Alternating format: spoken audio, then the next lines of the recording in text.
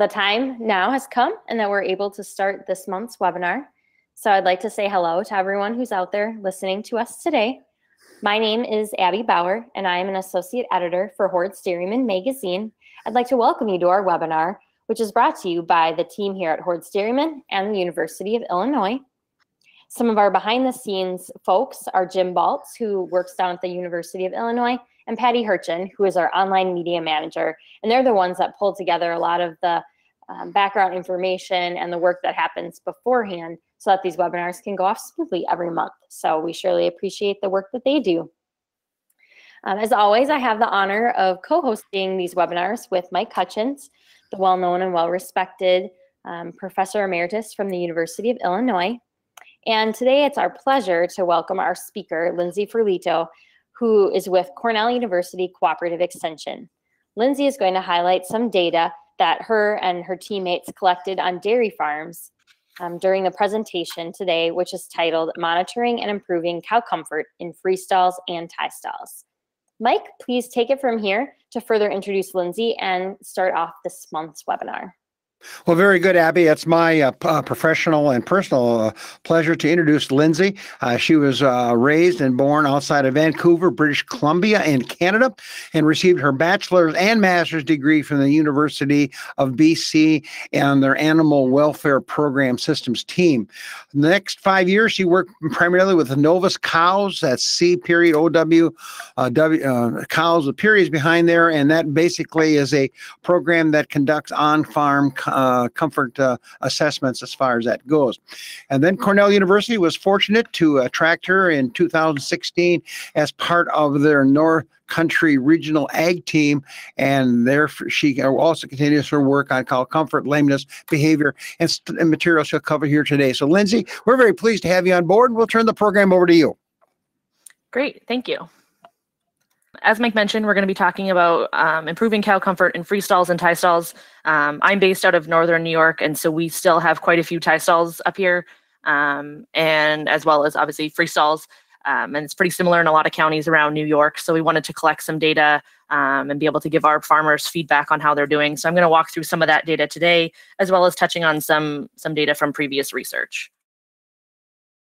So we're going to talk about the importance of monitoring cow comfort and mention the data from 2 studies that I've done up here, and obviously bring in that link to profitability because farmers always have to be thinking about that aspect of things. Then I'm going to give some feedback from what producers are saying and end with some case study herds, so some real world examples of what farmers are doing and how they're having success. So how do we monitor cow comfort? That's going to be, the first step. We have to determine that in order to start measuring it. And historically, a lot of times we focused on health and production, but we really need to be looking at a bigger picture and really taking into consideration a bunch of different factors and how the environment and our management is impacting this cow. So obviously production and health are going to be key components of that, but looking at those management factors like stocking density, feed bunk space, competition, how is it impacting the cow? So is she able to lay down? How long? Does she have any injuries? And is she lame? So these are just some of the things we're going to look at as we go through today. Now we have our first question, so get ready to do the polling. How often do you or the dairies you work with monitor and measure cow comfort, such things as lameness, scoring, injury scoring, barn assessments, etc.? And you have 5 choices. So here we go. The first one is weekly, monthly, yearly, only when necessary, your 4th choice, and of course the last choice is never.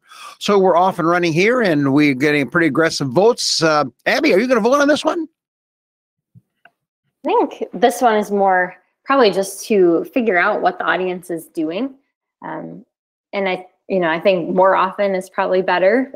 I doubt if it's something that everyone is doing on a weekly basis, but with some of the programs like the farm program or some of the milk hauling or milk processing plants that maybe require people to be more aware of this area now, people might be doing it more often than they used to be. So we'll see what people say. Yeah, I'm going to vote for monthly. If I was going to vote, I'd vote monthly, but I can't vote. And Jim, we've got 65% in, so let's close the polls. And Jim's going to post the answer here. And Lindsay, what do you think of these answers?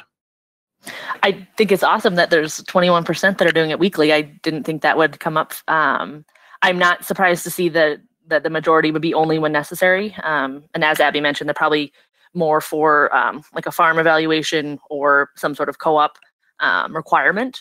But it's really promising to see that, half are at least doing it on a yearly basis. So we'll walk through some data and some examples of how doing it regularly is really going to be key. So the importance of actually going out there and measuring cow comfort, obviously a good manager, a good herds person, or a good consultant that works with dairies is going to be able to walk on a farm and kind of get that feeling of, are these cows comfortable, are they not? But at the same time, we do want to have those actual numbers and be able to quantify things. So obviously looking at those pictures on the left, these girls have access to feed bunk, they're eating, there's feed in front of them.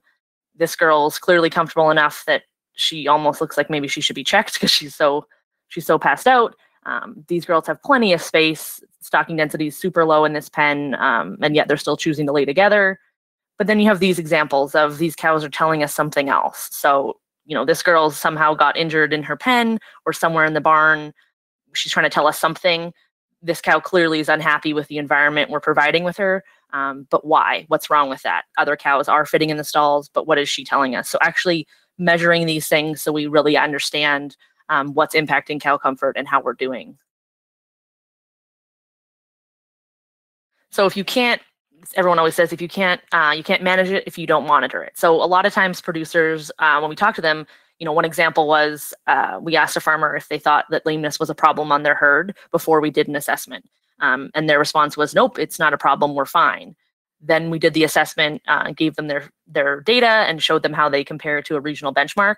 And they were actually much worse than the regional benchmark. And they just had no idea because they see those cows every day. That idea of barn blindness, you just get used to it. If half of your cows are lame, that does become normal on your farm. So it's harder to kind of see that that's not where you're supposed to be. Other times farmers say, I can't afford to make changes. So, even if I had bad lameness, what am I going to do about it? And so we'll give some examples today of things that don't cost a lot of money, but that can still have a positive impact on lameness and cow comfort. Or that example of, that cow has always been stiff. She always walks like that. And yes, there are cases like that, but sometimes there actually is something going on that's creating that problem, and just taking a look at things and seeing if there is something we can address. So being able to measure cow comfort, give producers feedback on how they're doing. We are going to talk about some benchmarks, looking at how those farms compare to others in their area, but ultimately too, how do they compare to themselves? So benchmarking against themselves, doing an assessment, they make a change, come back, do another assessment. Did it address the problems? If not, what else do we have to do? What's promising is that actually monitoring cow comfort can help. So giving producers feedback on how they're doing, working with them, trying to address those issues, making changes big or small can have a positive impact. So this is data from Novus, from that cows program that Mike mentioned. And what happened was an assessment was done on these farms. The producers were given a report, shown how they were doing individually for things like lameness, hock injuries, knee injuries, lying time. And they also saw how they compared to a regional benchmark. So Northeast US, California, Midwest, and then the farms were left to do with that what they wanted. And a lot of farms did make changes. So we came back, anywhere from 6 months to a couple years later and did a reassessment on that same pen. This would be just the main high production pen. And so what you can see is the original assessment is the open circles. And on the left, we have the lameness, and on the right, we have hock injuries.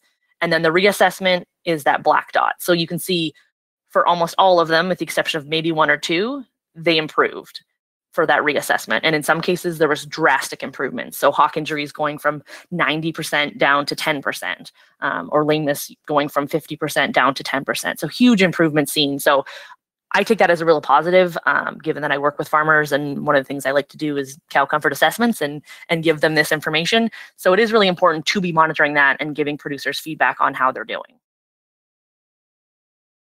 So the first study is looking at lying time and lameness on tie stall dairies in New York. So we wanted to determine the lameness prevalence on local tie stall herds and try to track some success stories and link it back to facility and management factors, and basically give producers feedback on how they're doing how they're doing compared to their peers, and maybe generate some feedback and sharing of what's worked, what hasn't worked. So this group was 22 tie stall dairies, averaging about 70 lactating cows and about 65 pounds a day. And we did an assessment of 40 lactating animals per herd, and we looked at housing factors, so stall base, stall size, as well as management factors, so bedding, whether or not they had access to pasture. We also looked at the cow and measured hock, knee, and neck injuries, as well as lameness. And then also looked at hygiene, body condition score, lying behavior, and cow size. And then producers were given a report summarizing all these things for their own farm and then comparing them to that benchmark.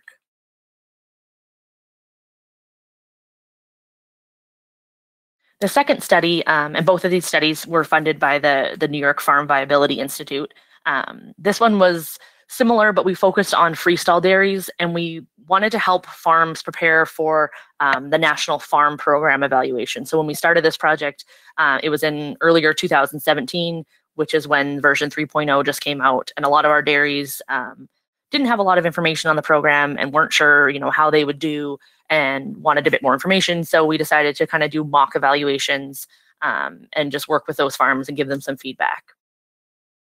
Oh, sorry, I'll go back one. So this data set was 31 freestalls in Northern New York, and the herd size obviously is a lot higher than the tie stall herd size. So this one averaging about 915 lactating and dry cows. So for this one, we did an evaluation similar to the farm program. The farm program uses an algorithm to determine how many animals to score based on the herd size. So on some herds, we looked at 100 animals, but the smallest herd was only 29 animals. So on every herd, there was at least 29 lactating or dry cows that were assessed. And again, we looked at kind of general management and facility observations. So made any notes of anything that looked out of the ordinary or that could be impacting cow comfort. And then we really just focused on those cow outcomes. So hock and knee injuries. And for the farm program, they score the cow and give her one score based on her hocks and her knees. And I'll go through that again when we look at the results. And then lameness scoring, hygiene, and body condition. And again, producers received a report with their own data and how they compared to the 31 herd freestall group. We're off and running. Here comes the important question. Abby, get your pencil sharpened up here. Voters, what is the acceptable level of lameness prevalence on a herd? And we have 4 choices here, so we should be able to get one of the 4, right? Hopefully. Greater than, what is, now remember, acceptable level of lameness, greater than the 30%, 20 to 30%, 10 to 20%, or 0. So this will be interesting to see where it comes out. And Abby, are you going to vote? Ooh, that's tough. I would say 0 is what you would want, and that we wouldn't have any lameness. But can herds get down to 0? I think they can, but could be difficult. So I guess I will pick the 10 to 20%. Yeah. Yeah, I would go with, I'm kind of like you. I don't know if Lindsay's trying to trick me up or not. That's what's really making me nervous here. And then, of course, we haven't defined what's lameness. Is that a cow that's limping or is that a cow that's stiff or whatever the case is? So I'll be devil's advocate. I'll go for 0. I think that'd be very acceptable, 0. We are at 72%. So let's go and close the poll, Jim. And Lindsay, what do you think of these answers? Fantastic. Yeah. And as you said, I did try to purposely put this ahead of talking about any of the results or what lameness actually is, because that's going to be our next slide, or the slide after that is, what do we mean by lameness, first of all, because not everyone, thinks that means the same thing. As Abby said, yeah, 0% should be our ultimate, gold standard. Obviously, we would like to have no animals that are lame. And I also purposely didn't put in 5%, which is the National Farm Program target, because I wanted to see, I didn't want people just to pick that. But so I think it's promising that we're definitely, aiming to be the best we can be, trying to get down to 0, but recognizing it is extremely challenging. And we know that not all farms are close to that. So as I mentioned, the National Farm Program, their target is less than 5% of the lactating and dry cow herd scored as severely lame. And my next slide, we're going to talk about the difference between mild lameness and severe lameness. From previous studies, industry averages for tie stalls ranges anywhere from 15% to 25%, depending on what study it is and what region of the world it is. For free stalls, it's pretty similar. Some work out of Wisconsin found as low as 11%, whereas other studies looking at the rest of the US found as high as 31%. But we do really also have to be asking ourselves, what does a consumer think? So if you were to, go to a store, talk to someone at Walmart buying milk and tell them that on average 25% of our lactating cows have trouble walking, is that a number that we think the average consumer is going to be okay with? And so I do think we always just need to be reminding ourselves that producers don't need to be reminded, but there's more and more scrutiny and people are asking questions, but just keeping that in our minds of how low can we get this number? Because I do really think the average consumer would not be okay if we showed them this slide. But what's promising is that we'll walk through some data and show how individual farms are doing a really good job, and the steps that they're taking to better themselves, and how the dairy industry is trying to improve and get that number lower. So for scoring lameness, there's a common 5-point scoring system that can kind of then be summarized into 3 points. So she's either sound, so she's walking nicely, there's no issues. Mild lameness, and this video is definitely more of definitely on the worst end of the mild lameness. She could look a little bit better than that and still be considered mild lame. But essentially, she might have an arched back, but she's not bobbing her head. She doesn't have a real obvious limp. It takes some looking at her to realize that she's not tracking up, that she does have some asymmetric gait. And then, our worst case scenario is that severely lame cow. It doesn't take, anyone who's worked in the industry to see that animal is lame. She has problems walking. She's bobbing her head. She's arching her back. She can't put weight on that foot. So the next few graphs are going to be lots of numbers and colors, but I'll walk you through them. So we're going to get into the results now of the studies. So this is looking at lameness. The top is the freestall data, and then the bottom half is the tie stall data. What it's showing is the green bars is the sound animals, so we want to see that number being higher. And then the orange color is the mild lameness, and the red color is severe. So for the freestalls, on average, about 23% of the cows scored were mildly lame, and 4% were severely lame. And for the tie stalls, 18% on average were mildly lame, and about 2.5% were severely lame. So in terms of reaching that farm program target, of 5% being, or less than 5% being severely lame, in both of these examples, we are meeting it. But as you can see, and we've seen this in other studies, this isn't a huge surprise. There's a huge variation from farm to farm. So in some cases, we have farms that have 2.5% lameness, and then we have a farm that has 40% lameness. Same with the severe. We have a farm that has no severely lame animals, and then a farm that has 21% of the animals scored that were severely lame. So really indicating it does need to be an individual farm thing. Farms do need to look at this on their own farms, actually be measuring this, seeing where they are, and then seeing how they can improve.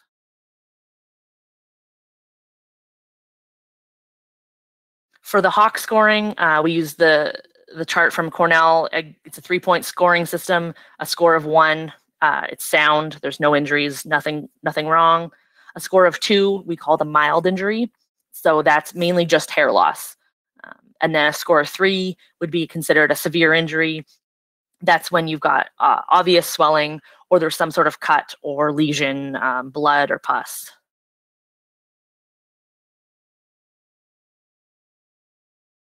And then for scoring these, similar scoring, sound, or a 1 is no hair loss. A mild injury is hair loss. And then a severe injury would be, again, obvious swelling or some sort of injury or lesion.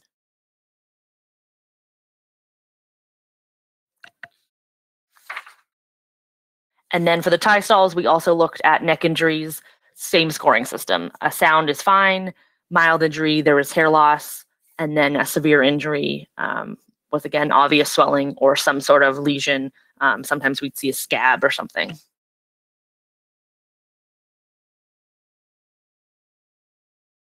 So this is where it's going to differ a little bit between the free stalls and the tie stalls. So for the free stalls, we follow the farm program scoring, where they looked at one animal and then gave her one score based on her hocks or her knees. So if she had a hock injury or a knee injury, whether she had both or not, if she had one, then she gets that score. And then you go with the most severe score. So this is hock and knee injuries combined. And on average, we found that about 28% of the cows that we scored in the lactating and dry herd had some form of hock or knee injury. So in this case, this was mild injury, so they had hair loss. 7% had a severe injury. And again, a huge range. So we had farms that basically had no severe injuries, all the way up to farms where almost every animal had some sort of swelling and lesion. So really indicating that there are individual farms on this end that need to be doing some work to determine what is causing those injuries and how you can improve them.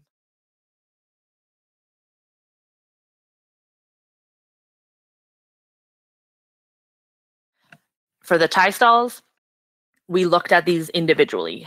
So we looked at the hocks separately, we looked at the knees, and we looked at the necks. So that's what this is showing. And the only difference too is that for the knees, we just looked at sound or injury. So we didn't measure hair loss on the knees. So for the tie stall herds, on average, about half had some form of hair loss on their hock, and about 7.5% had a severe injury, so a swollen hock or an injured hock. And again, a huge range between herds. For the knee injuries, on average, about 6% of the herds had cows that had some sort of injured knee, so swelling or a lesion. And for the necks, 18% had some form of hair loss on the neck, and about 6.5% of the herds had a severe neck injury, so swelling or a lesion. And again, that big range between herds where basically non-existent on some herds, all the way up to half the cows had a pretty severe neck injury.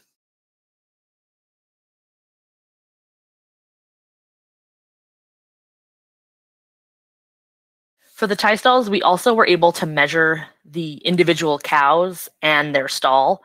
And we know that that does have a huge impact on injuries and comfort, and obviously her ability to use that stall. So what this graph is showing, or what this chart is showing us, is the herd averages and then the minimum and maximum. And these first two are the cow measurements. So we measured her rump height and her hook width.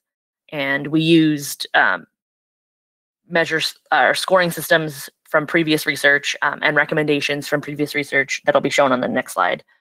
So we have our actual cow measurements and then the actual stalls that she's in. So this is, stall length, the width of the stall. This is all in inches. The tie rail height, the position of the tie rail. So that is, if it was 0, that indicates that the tie rail is positioned. So you can see on here, that would be your tie rail. So if it was 0, that means your tie rail is attached right above your manger curb. And we want to see that tie rail moved forward, if possible, to give that cow more usable space at the front of that stall. Tie chain length, and then the manger curb height, and then the space over the water indicates the amount of space that cow has if she has her head over the water before she would hit something. So 20 inches indicates that there was some sort of pipe or something above that water that was obstructing her to some degree. And again, we're seeing big ranges. We saw huge ranges in cow size, from the herd average of 52 up to 62. So we had herds that had cows that were 10 inches taller than other herds. So obviously their stalls need to be much bigger. So now I've added in that recommendation from previous studies, and then we determined whether or not, on average, the tie stalls were big enough for the cows that they were housing. And ultimately, what we found was they were not. Not a huge surprise. Our stalls have not gotten a lot bigger. They haven't, really changed, whereas our cows have gotten a lot bigger. So the recommendation for stall length, on average, that was not met. Stalls were too short for the cows.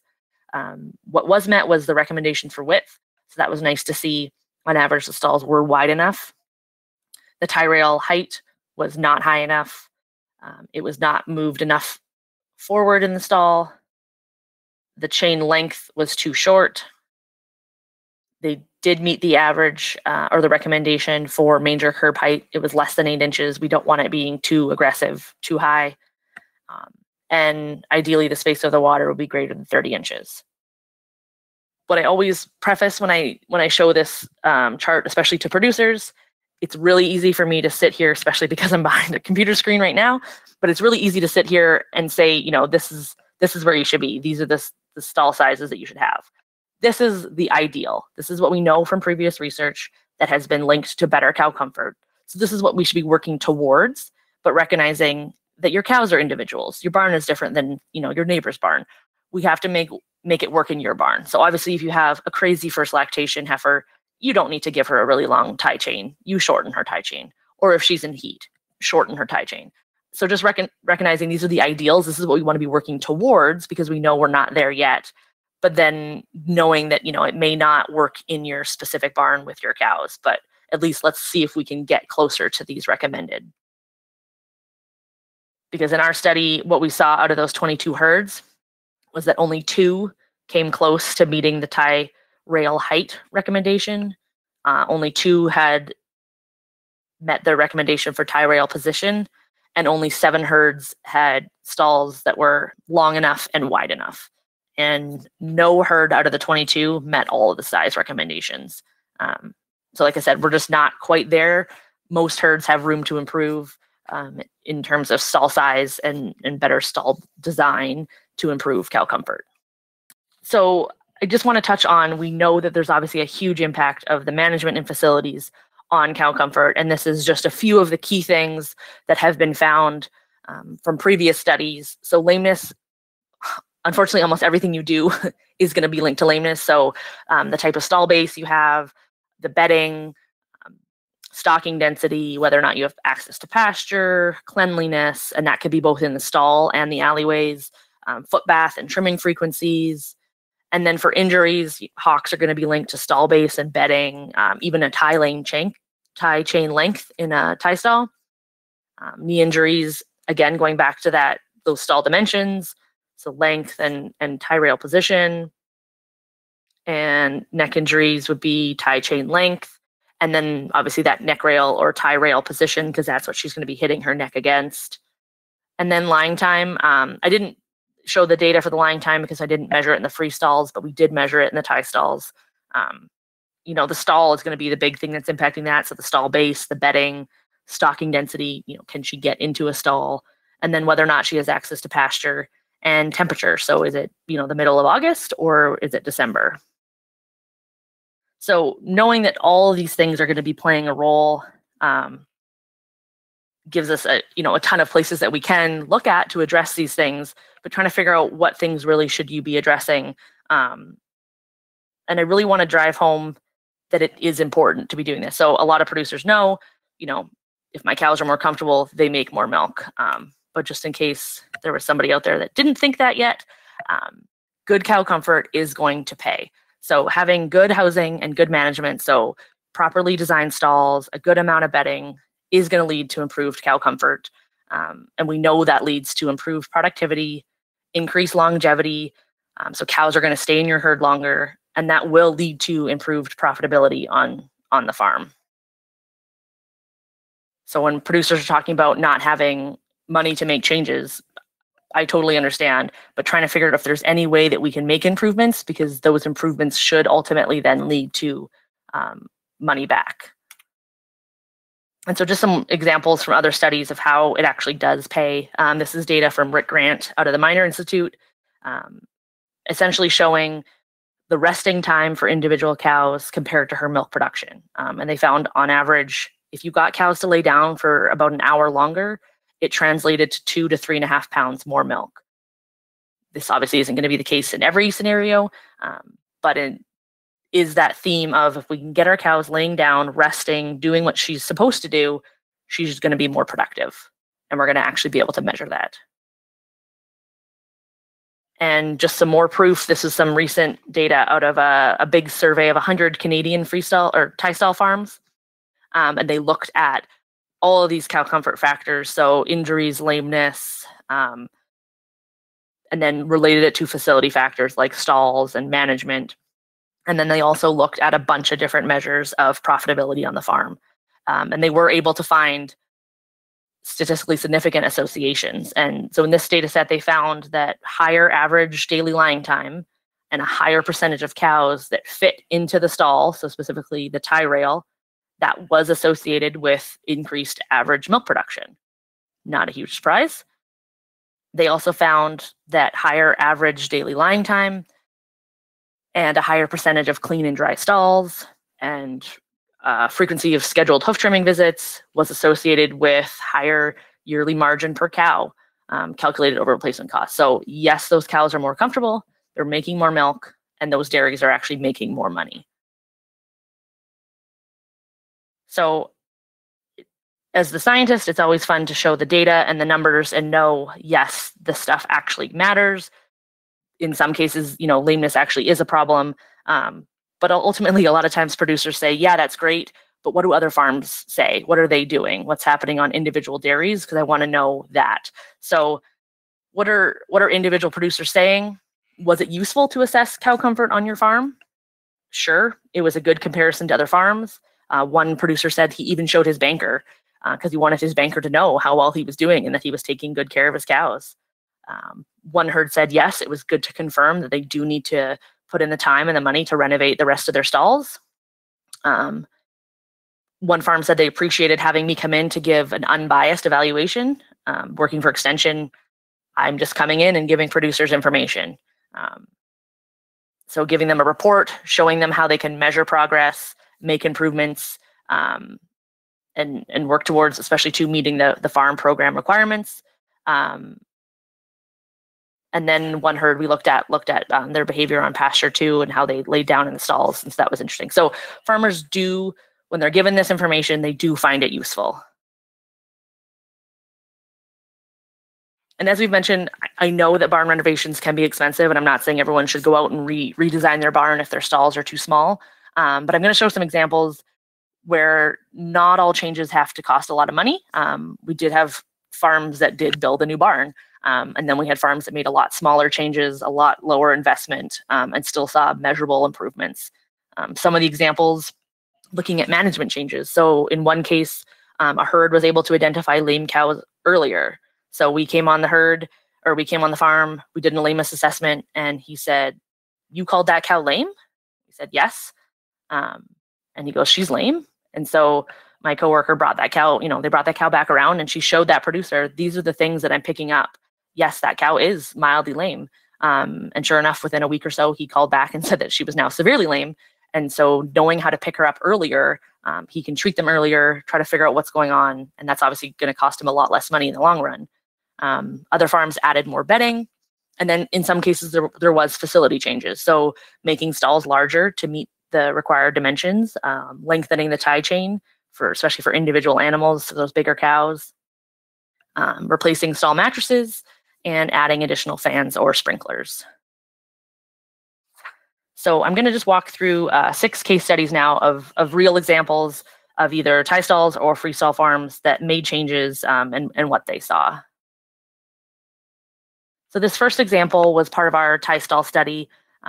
They have about 65 cows, and their cows go out to pasture at night during the grazing season in New York. So anytime from about May to October, if we're lucky. And they had already retrofitted half of their barn. They did most of the work themselves, and it was a lot of work. And they had done half the barn and really wanted to know, was that the right changes to make?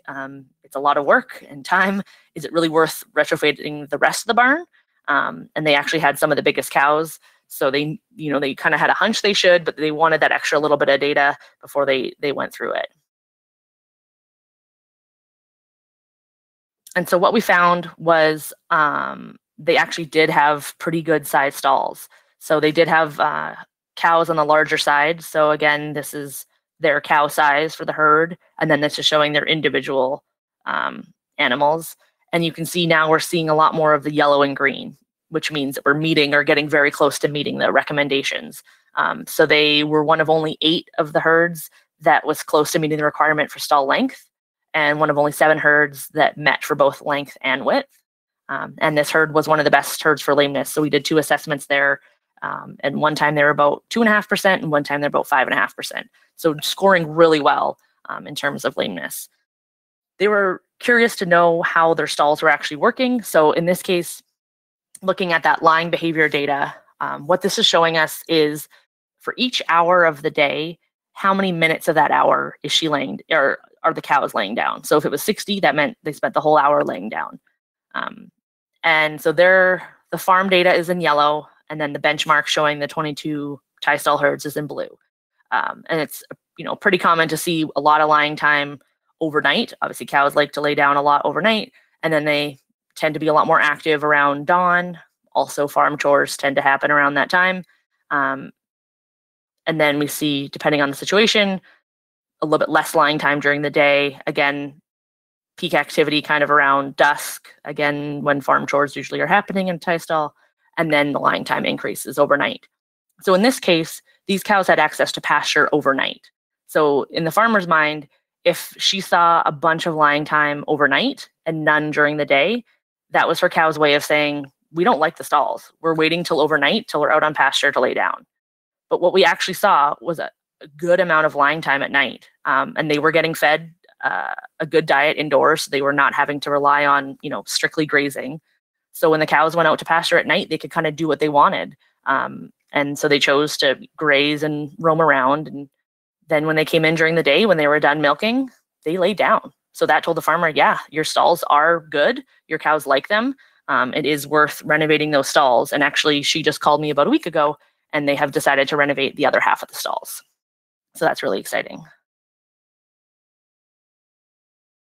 In this example, this is a free stall, and I did 2 assessments here about 2 years apart, looking at hock injuries and lameness. So we saw a big decrease in hock injuries overall, but we actually saw a slight increase in lameness.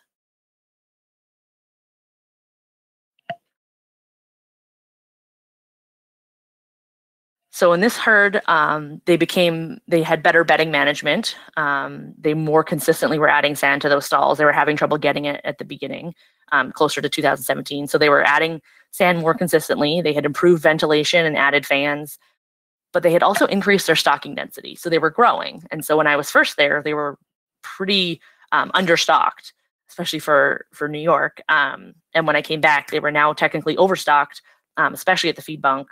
And the amount of time they were spending out of the pen in the parlor was a lot higher.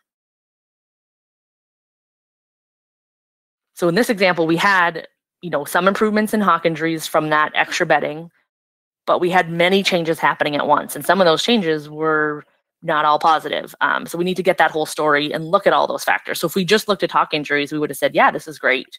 But this is a good example of why it's important to be looking at multiple factors to be tracking, because obviously on a farm, they don't usually make one change, and that's the only thing that changed over a 12-month period. Things are changing all the time. So doing the best we can to try to track those changes, but then looking at different factors to see, yeah, it was great that they added more bedding more often, but maybe that higher stocking density started to, push those limits on lameness, and just keeping tabs on that, knowing that maybe they should, if they're going to be adding more cows, really take that into consideration.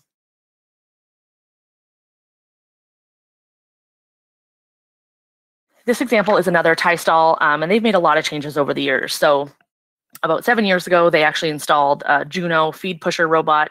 So obviously that was a huge investment, but the producer felt like it was the right move and liked the decrease in labor of having to push up the feed himself, knowing that the feed was going to be there all the time throughout the day.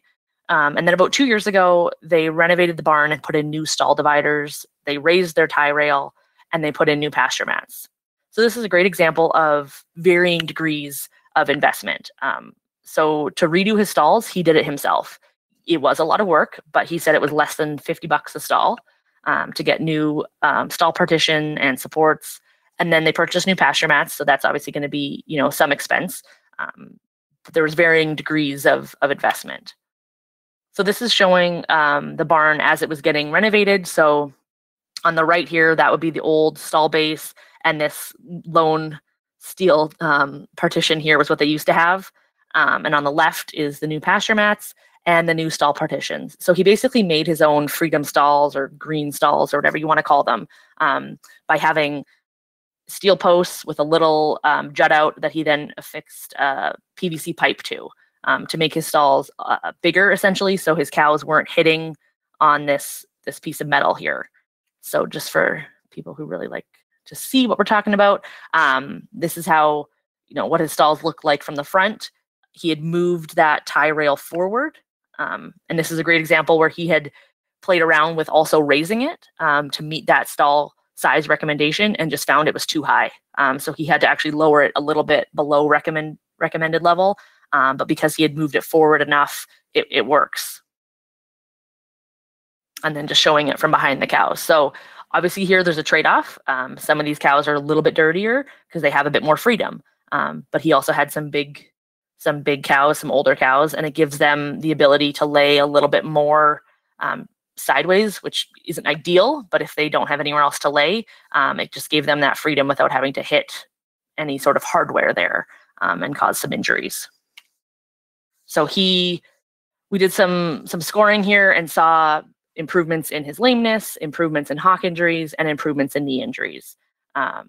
He also said that his culling got a lot better. So in his previous system, he was losing old cows just because they were getting injured and banged up. His reproduction also greatly improved. His preg rate went up, and he was picking up a lot more heats and getting cows pregnant without having to use off-sync, so a little bit less labor. So he said it was definitely worth the investment and the work. Excuse me. So our fourth case study, this is an example of a big investment. So they had a tie stall as well as a small freestall barn, and they were rotating the cows through. So they would milk the cows in the tie stall, let those cows back to the freestall, and then move these freestall cows back to the tie stall. So very labor intensive. As you can see, this is an old, outdated tie stall barn. Cows were not fitting in the stalls. And his goal was to build a new freestall and parlor. So this is the new freestall. Stalls were a lot bigger, new mattresses. So the original assessment, when they were in both systems, they had a lot of injuries. So a lot of hair loss and a lot of severe injuries on the hocks and knees, and their lameness was pretty high, especially that severe lameness at 10%. They made this change at the end of 2018. So I came back about 5 or 6 months later, and the reassessment, there was huge improvement seen in hock and knee injuries. And what's really positive is especially in those severe injuries. And the same thing with lameness. Slight uptick in the mild lameness, but overall a big drop in that severe lameness, which is what we'd want to see. So huge improvements from a cow comfort perspective. And when I was talking to him, I asked him, with improvements like this and with not having to switch your cows, I would assume you saw a huge improvement in milk production. And his response was, oh my gosh, yes. And it's still improving. So they went from about 20,500 up to 24,000. And he said it's still improving. They're constantly getting better, adding more bedding, and really trying to maximize that new facility. So an example of a huge investment, obviously, but he's still, saw a huge response. And as I said, he's still improving.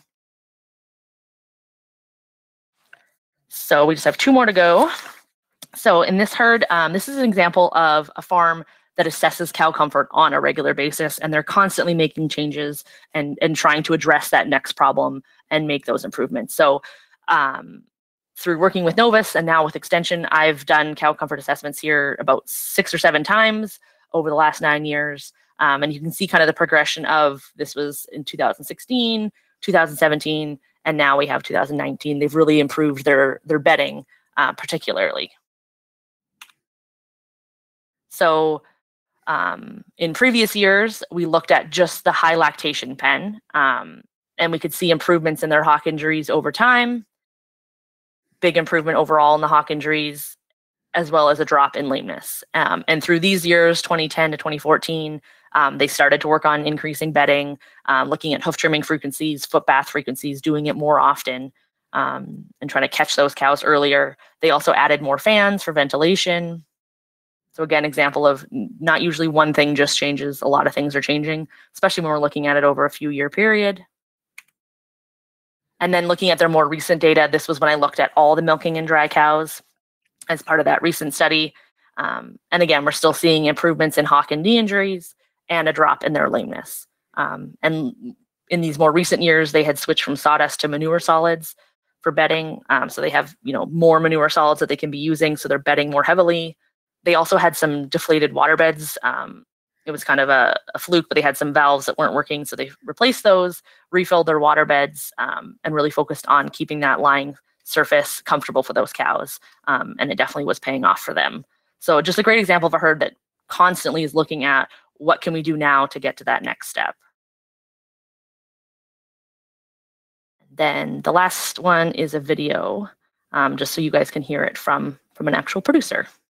We milk about 42 cows, and we have another 900 cows down the road at a freestall barn.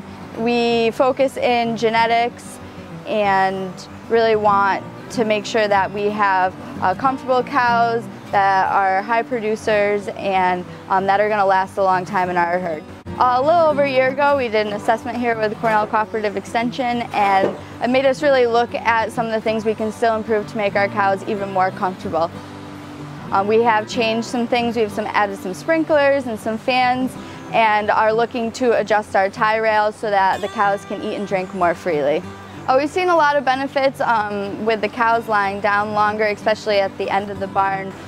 Be able to see actual data to be able to make decisions, because these decisions help our cows, helps our management, and ultimately helps us financially. Okay, so that was an example of one of our tie-stall farms and just talking about the improvements they made. And as Jessica said, they did see improvements specifically in that farm. They had, on average, good lying time, but there was a few animals that were really low. And instantly she was like, yeah, they're all at one end of the barn. And that end of the barn did not have enough fans and was definitely getting hot. We did this assessment in the summer. So indicated to them, on average, things looked okay, but there was individual cows that, had lower cow comfort than they would like to see. So they made that change and saw improvements. So overall, summarizing everything, obviously our goal is to try to improve cow comfort. From a cow welfare perspective, it is just the right thing to do as a farmer to try to maximize how comfortable that cow is. We talked about the public perceptions. What does a consumer think? And it does impact your bottom line. What's promising is that in New York, we're seeing for the tie stalls and the free stalls data that is similar to industry benchmarks, and we are meeting some of those farm program requirements.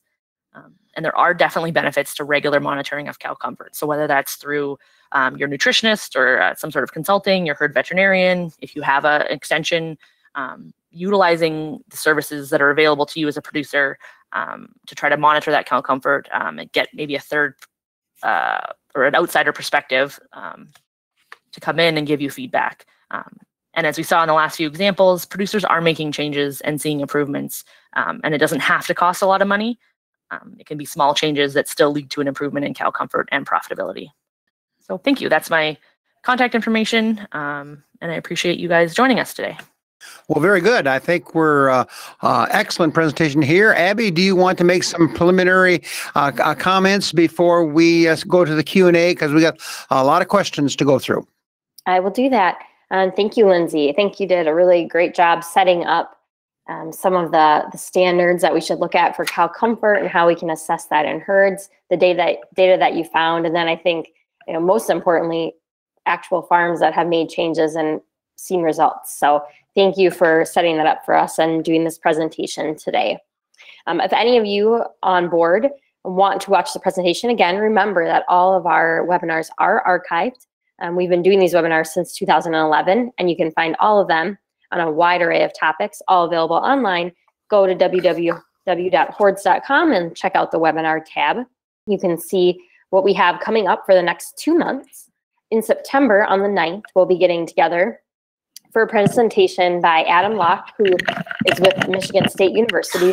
And his presentation will be titled Incorporating Fats in the Dairy Ration. And that webinar will be sponsored by Cargill. We appreciate their support for that. Then looking forward to October on the 14th, we'll have a presentation titled Employee Training Impacts on Animal Welfare. And that will be presented by Robert Hagevort, a veterinarian from New Mexico, the university there. So those are our next 2 presentations. Please mark your calendar, and we hope that you will make plans to join us. As Mike said, a number of questions came in, so we have a few of them on the slides coming up here. These are questions that were submitted prior to the webinar. Also, if you're listening to the webinars live, there's also an opportunity to type in questions. If you haven't seen that yet, you can go to the Go-To Webinar Control Panel and look down at that Questions tab, and that's where you can type in questions if you have anything else that you want to ask our speaker. So, Mike, if you want to go ahead and start with these questions that we received previously, and then go right into the questions that came in during the webinar. Very good, Abby. We do have 3 of them that came in from our listeners before, from people who were planning to attend the webinar here. So let's start these out. Lindsay, here's your first one. What are the real causes of hock lesions in freestalls? Can we improve by moving the neck rail and brisket rail forward a bit more? So the main cause of hock lesions, and we touched on this a little bit, it's ultimately that bedding surface. So the stall base and the amount of bedding you use. We know from previous studies, deep bedded stalls, so with essentially like no stall base, just a ton of bedding, that is linked to fewer hock injuries. So if you have mattresses, mats, concrete, or water beds, you're going to see on average more hock injuries or hair loss on the hocks. But that can be managed through the use of bedding. So utilizing more bedding. So we see fewer hock injuries when there's more bedding being used. There's not, that I'm aware of, a big link between the neck rail and hock injuries. I guess if your stall was extremely short and your cows were having to maybe lay with their legs out the back of the stall. But really the main thing for hock lesions, if you have a problem with hock lesions, is looking at the bedding surface. So is it comfortable? Do you have enough bedding? Those would be the main things to focus on. Okay, let's move to the next one, and this one comes from Pakistan.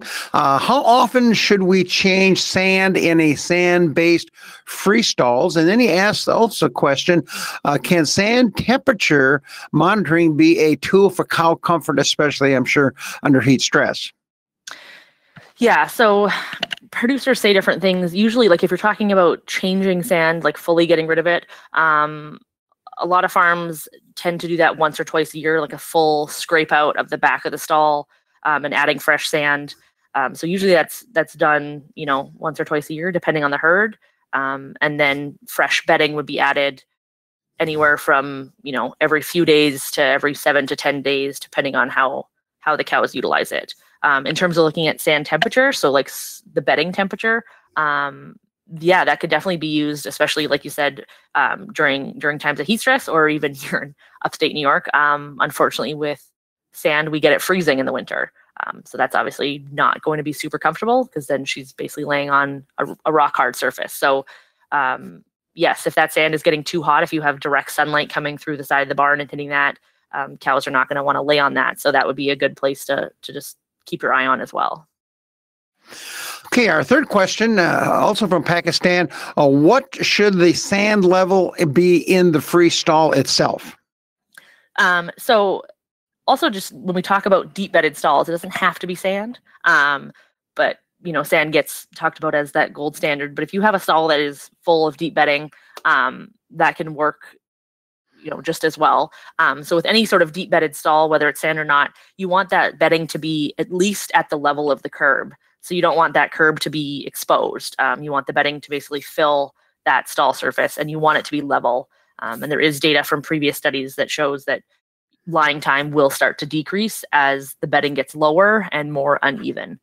So going back to managing that stall, keeping that bedding level and keeping the stall full. Okay, very good. Well, let's move on then to some of the other questions that came in here. In fact, this leads right into it. What are the advantages, pros, and cons of the various building and bedding materials? Sand, straw, shavings, manure solids would be a good one to add as well. Any thoughts on those comparisons of which is better, or what's your first choice or your last choice? Yeah, so as I said, sand kind of gets considered as the gold standard. The benefit of sand is it's inorganic. So you're, assuming you've got clean sand, it should be a little bit better than an organic material like sawdust or straw in terms of bacteria growth. However, any bedding that you use, as long as it's soft and you're keeping it dry and clean and you have a good amount, can work. So if you're using sawdust, if you're using manure solids, sand, straw, as long as you have a good amount of it and you're managing it and keeping it clean and dry, that's really what matters. It's less important what type of bedding it is and more about how you're managing it. An interesting question, and that is, what is the disadvantage of using freestalls in hot climate? And this comes from Egypt. A disadvantage of a freestall in a hot climate would depend on your heat abatement and ventilation of that freestall. So if you had a poorly designed freestall that did not have adequate ventilation and heat abatement, then the negative would be you're not going to get a breeze, your cows are going to get heat stressed. But really the benefit of a freestall is that you have the ability to add extra ventilation and heat abatement. So you can put in fans, you can put in sprinklers, and we know from previous research that those things are very beneficial in keeping the cow comfortable, getting her to lay down more, helps with her milk production, her intake, her reproduction. So there really is a lot more benefits of freestalls if you can, utilize them to their full ability. Very good. Well, here's an interesting one, and I think you've answered part of it, but not all of it. Is there a standard for cow comfort? And they list lying time. You had some of that listed there, walking distances, and maybe steps per day. I guess we'll have to get them a meter, and so we can count the steps, although I guess that's on the marketplace already. That comes from Israel. So yes and no. In terms of just an industry standard, not really. If we're talking about here in the US, there are standards in the sense of, yes, if you want to ship milk to your co-op and your co-op participates in the National Farm Program, then you have to meet those standards. But in terms of, what is the exact standard for lying time, there is the recommendation of about 12 hours a day. But we also know that not every cow needs to lay down for 12 hours a day. So I always hesitate saying, this is what you should have. Because I've worked with herds that have, 11 hours and their cows are very comfortable, high producing, good cow comfort. So I hesitate to give, this is where you need to be. But we have industry benchmarks that we know where we're at. And we have programs like the National Farm Program that are setting targets. And we can use those benchmarks as examples of herds that are really on the better end of things and kind of use those as a target to work towards, knowing that it is possible on those farms. Perhaps a related question has to do with the use of rubber for cows walking, especially to milking parlors and holding pens. Any thoughts on the role of rubber on cow comfort and distances being walked? Yes, definitely. Cows much prefer rubber compared to concrete.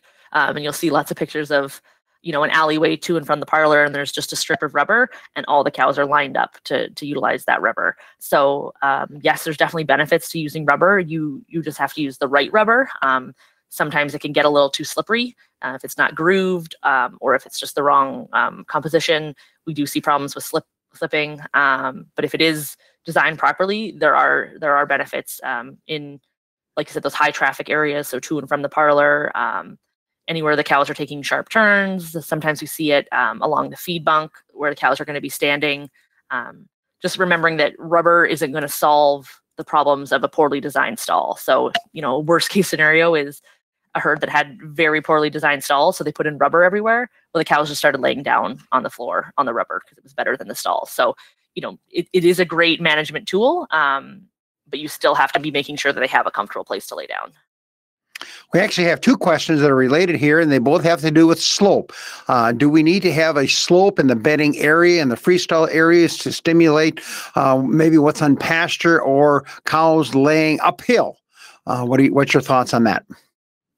So a lot of times especially with like deep beds, you do see producers kind of try to bed a little bit heavier at the front of the stall and slope it back, partly too, because that way the bedding, kind of gets worked back through the stall. And with mattresses, some are installed on a slight slope. I think it's usually about 2% is the recommendation. You don't want to go higher than a 2% slope. It's pretty minimal then. I don't think you need to have that slope necessarily. It would help, I think, in that case, more so with a little bit of moisture. The idea would be that would drain to the back of the stall and try to help keep that stall clean. But from mimicking a pasture, I don't know how much that would be important versus just making sure it's a big enough, soft enough, clean enough place for her to lay down. And related to that, some farmers talk about what they call a bedding saver. They'll put in a plank or PCV pipe or something like that. Have you seen much of that? And what's your feeling on putting a bedding saver in the back to maintain a little higher curb to keep that bedding or sand from moving out? Yeah, I've seen it done. It definitely can be done. I would just always make sure the producer knew what they were getting into. So it depends on how high your curb already is. You don't want your curb, to be 16 inches tall. It's going to be really hard for, especially a sore cow or a really old cow, to get in and out of that stall. So it's going to kind of be maybe an independent case-by-case basis of what the farm already looks like. And then recognizing too that bedding management becomes extremely important, because now you're adding a more aggressive part of your stall. So if you let that bedding get down below that curb, now that you've added that extra, wood or PVC or whatever, you've just now created an even worse part of the stall that cow can get banged up on. So just recognizing if you're going to do that, then you absolutely have to have, the proper amount of bedding to keep that stall full of bedding, so that you're getting the benefits of more of a deep bedded stall without the negative of having that higher curb. And there's been some discussion, Lindsay, about not putting a brisket board in on freestalls. Have you have a feeling on the brisket board presence or not present? Yes. So whenever possible, and I say this because I've seen it work, try without the brisket board. We know that a cow does not like a brisket board. So that example there of that cow, her knee is resting on that brisket board. We do know that brisket boards reduce lying time and can cause knee injuries. So whenever possible, I always encourage producers to try to not use one, or if they are going to use one, make sure it's moved far enough in the stall that we're still giving that cow adequate line space. It's not too high, so you really don't want it more than about 4 inches high. She still should be able to extend that front leg over it. It's just a natural resting position, is having that front leg extended, and to make sure you have adequate bedding. In some cases with some stalls and some cows, having that brisket board does help, but knowing that from a cow comfort perspective, she would prefer it not be there. And I definitely have seen freestall farms that don't have them and it works just fine. I always just encourage people to consider, playing around with removing it and seeing what happens. Okay. In regards to cow comfort, you perhaps can summarize this one. How to reduce the number of lameness cases, especially in the summer season. This question comes from Pakistan. Yeah, so that's, a bunch of things, really going to depend on the situation. But if it's summertime, definitely be looking at your heat abatement. We, especially, depending on what part of the world you're at, we do kind of see spikes of lameness sometimes just after the summer, because cows have been standing around all summer. So doing what we can to make sure those cows are laying down. Or if you have cows that are out on pasture, and in the summertime, maybe they're having to walk really far. So in our tie stall study, we had a couple pasture-based herds that would only come in to basically get milked in the summer. And they were walking really far distances to access pasture because things were getting pretty dry. So if your cows are going outside, making sure the surface they're walking on is suitable and they're not walking too far, and doing what you can to get those cows lying down more, and then looking at other things like diet and hoof trimming, foot bath frequencies, etc. The last question is really one from me, and that is, how long does it take to do an audit? You were talking about these audits on farms. How many hours does it take to do an audit if you're doing an audit in a New York farm? So it would depend on, so like for the freestall ones, when we were doing kind of a mock farm evaluation, for a larger herd, we were looking at more animals and having to walk through all of the pens. So for a larger herd, it would take me a good few hours, and sometimes, half a day. And I really think in order to get a good idea of what's going on, you want to be able to walk through each pen and be there for at least a few hours. So, yeah, I guess I would say about a few hours or so. If you really wanted to, I then come back, and on that one herd where I've done a lot of assessing, I've spent, a full day there, lameness scoring all over the cows kind of thing. So I would want to spend at least a few hours, but in some cases, then you have to come back and really look at things some more and spend a half day or a day there. Well, very good, Lindsay. You've answered all the questions we have here. Abby, do you want to wrap up the webinar for today? I will do that, Mike. Once again, thank you, Lindsay, for a great presentation and then those very thoughtful answers at the end here. One of the great features about a live webinar is that we can have that interactive time and allow our speakers to answer questions, and you did a great job going through those, so thank you. We want to remind everyone in the audience about our upcoming webinars. Coming up on September 9th, we have the presentation by Adam Locke from Michigan State University on incorporating fats in the dairy ration. The sponsor for that webinar being Cargill. Then our next webinar taking place in October will focus on employee training and how that impacts animal welfare. So please make plans to join us for those webinars. Finally, want to thank all of you out in the audience for listening in today. We always appreciate your attendance, and we hope that you gathered some information that you can take home with you either to the farm or to the people that you're working with in the agriculture industry. So thanks again for joining us today. Until next time, I'd like to say farewell from all of us here at Hoard's Dairyman magazine and our team at the University of Illinois. Please take care, and we hope to have you on a future webinar.